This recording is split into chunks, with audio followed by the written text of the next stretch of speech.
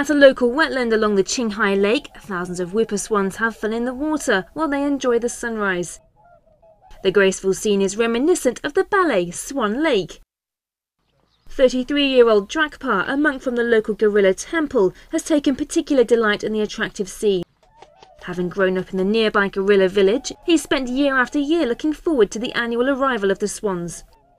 Drakpa visits the lake most days. With him he brings a notebook on which he's been keeping a record of the swans since 2008, including their number and behavioural habits. The number of swans here is continuing to increase. I remember there was only 1,000 of them back in 2008, but now there are more than 4,000.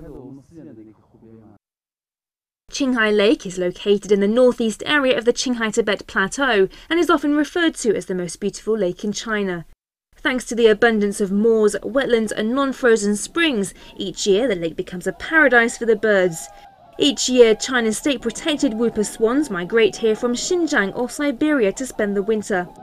Thanks to maintenance efforts, the lake size in 2012 was measured at 4,402 square kilometres, its largest in 12 years. The number of swans coming here is also on the rise.